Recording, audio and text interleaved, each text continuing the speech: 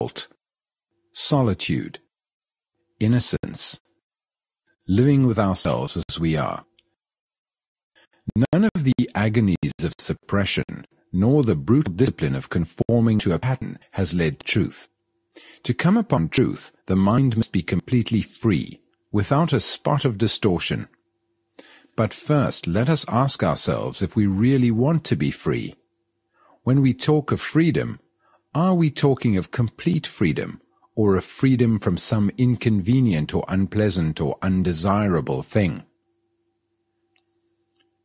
We would like to be free from painful and ugly memories and unhappy experiences, but keep our pleasurable, satisfying ideologies, formulas, and relationships.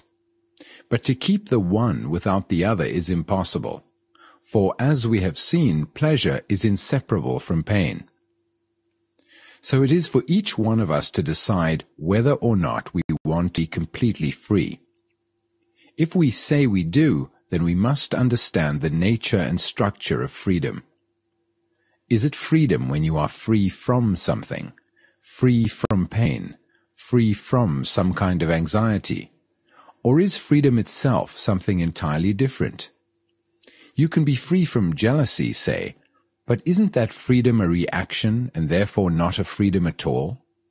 You can be free from dogma very easily, by analyzing it, by kicking it out, but the motive for that freedom from dogma has its own reaction, because the desire to be free from a dogma may be that it is no longer fashionable or convenient. Or you can be free from nationalism because you believe in internationalism, or because you feel it is no longer economically necessary to cling to the silly nationalistic dogma with its flag and all that rubbish.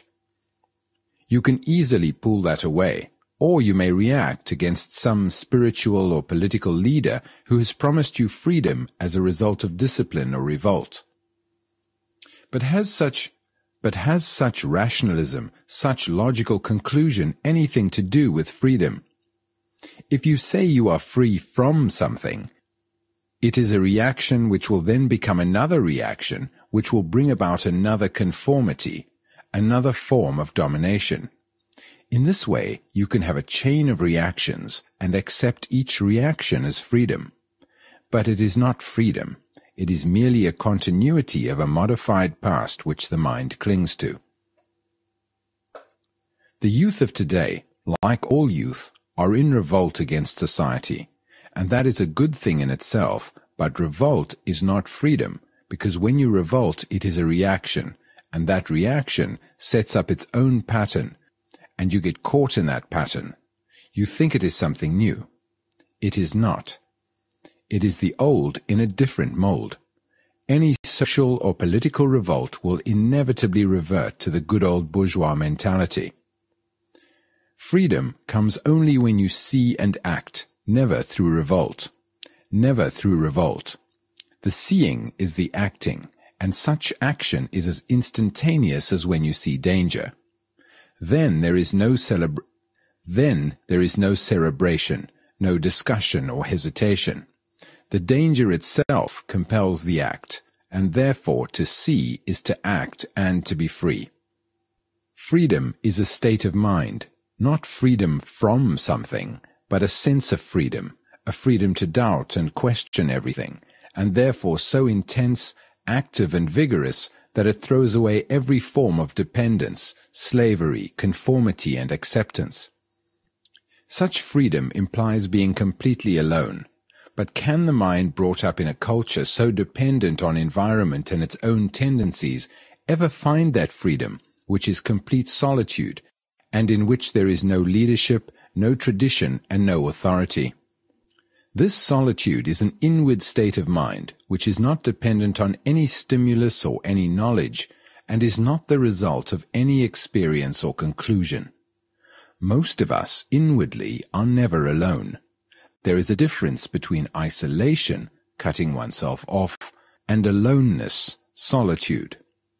We all know what it is to be isolated, building a wall around oneself in order never to be hurt, never to be vulnerable, or cultivating detachment, which is another form of agony, or living in some dreamy ivory tower of ideology. Aloneness is something quite different. You are never alone because you are full of all the memories, all the conditioning, all the mutterings of yesterday. Your mind is never clear of all the rubbish it has accumulated. To be alone, you must die to the past. When you are alone, totally alone, not belonging to any family, any nation, any culture, any particular continent, there is that sense of being an outsider. The man who is completely alone in this way is innocent, and it is this innocency that frees the mind from sorrow.